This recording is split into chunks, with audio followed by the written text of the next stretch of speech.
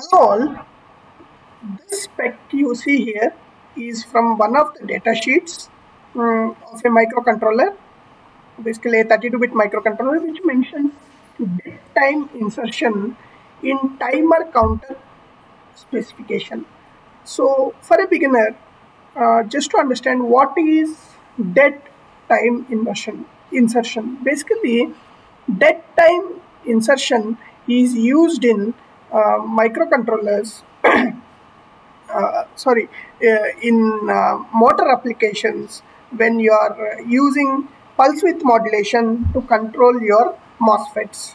So what is pulse width modulation and how do you control them? That's what as a beginner you need to know, right? Let us have a look at it. We in motors have something called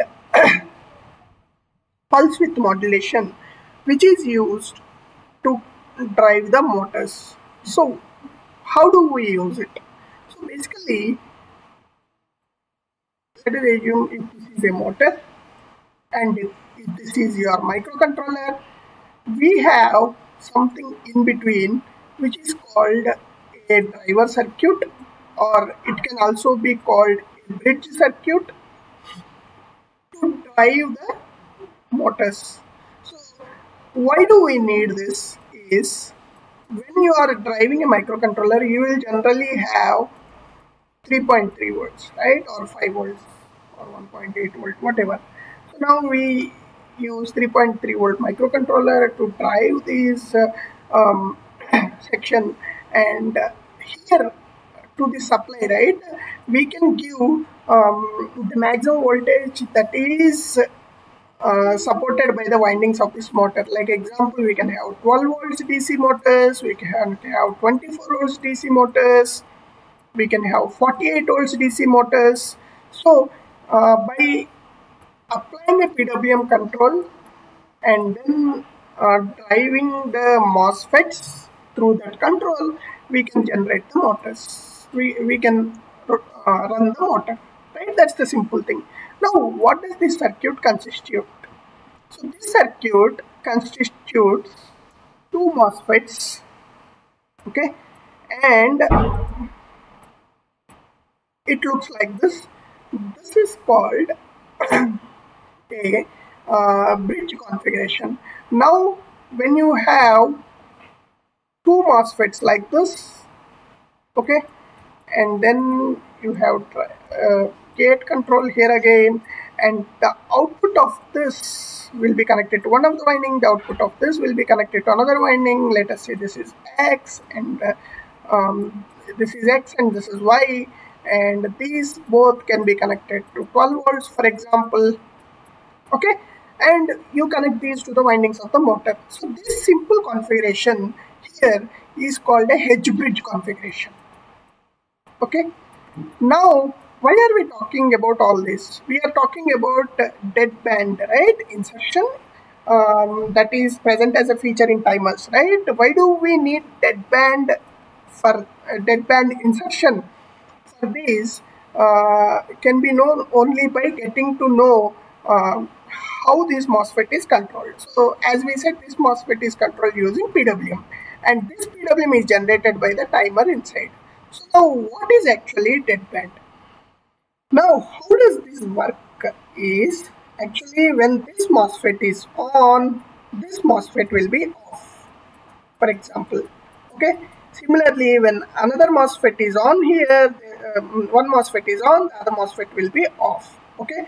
Like when this is on, the next MOSFET will be off. So there are combinations of these that can be applied using the PWM. Now let us understand a state where both the MOSFETs are turned on at the same time. Okay, so that means this is turned on and this is also turned on, for example. Now what happens is the supply gets shorted to ground directly, right? Or if this MOSFET is turned on and this MOSFET is turned on through the windings, that is an expected behavior because windings will have some resistance, it will draw more current. But the MOSFETs in the same configuration should not get shorted at any moment. For this, when you have a signal that is provided to turn on something, the next MOSFET should have a signal provided to turn on after some delay. They should not turn on at the same time. That means these two should not turn on at the same time instant. There should be some delay, TD, between turning on the MOSFET or basically it should not be this way. Actually, it should be here. Before, after turning off, you should have some delay and then you should turn on the next MOSFET so that the first MOSFET is off and the second MOSFET is on. So that means there is a gap between the time first MOSFET is off and the second MOSFET is on. This time, what we are seeing is called dead band insertion. So this is introduced automatically by the particular microcontroller that we have seen when you operate this. So when you use those particular PWM outputs of that microcontroller. So that's the feature that is inside the microcontroller. If this feature is not present, we as a programmers has to generate the delay, and we know, right, accurately generating that delay between the waveforms could lead to different timing scenarios which are hard to control. Now this is being done by the internal timer module itself. That means you are having a regular dead time insertion in the PWM output that is generated, which is helping us to have a clear turn on, turn off scenarios, avoiding the short power and ground shorting scenarios, and hence helping the motor to run safely without getting burnt. So that's where the dead time insertion comes into picture, and this basically is for driving the gate of the MOSFET that is being used in a simple H-bridge configuration, or it can be a three-phase configuration, whatever. The dead time insertion is very, very important to avoid the failure or fault scenarios, or we can say short circuit current scenarios that might occur while switching these MOSFETs. So if it is inbuilt, and if you are selecting microcontroller which has an inbuilt option, that means this is suitable for the motor control applications. Hope we gave a glimpse of what is dead time insertion. Please post if you have any questions. Thank you.